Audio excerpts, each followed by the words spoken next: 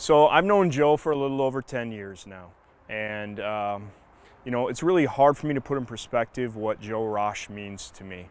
As a conservative, kind of leaning person in the past, Joe has really opened my eyes. I'm a prior service Marine, I'm an avid outdoorsman, and I really enjoy how Joe has made me look at the world in a different perspective and kind of encompass everything that's going on around me and really kind of opened my eyes. And I just think that he is one of the most compassionate people I've ever met.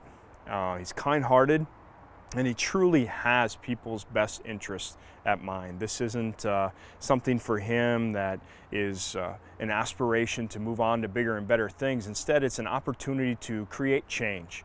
And that's the biggest thing I've learned about Joe, and I think Joe's really helped me in that aspect, and I think that's awesome, and I think he can do that for this district as well. That's why, as a prior service Marine and an outdoorsman and an educator and a coach, that I will vote for Joe Rosch for this district.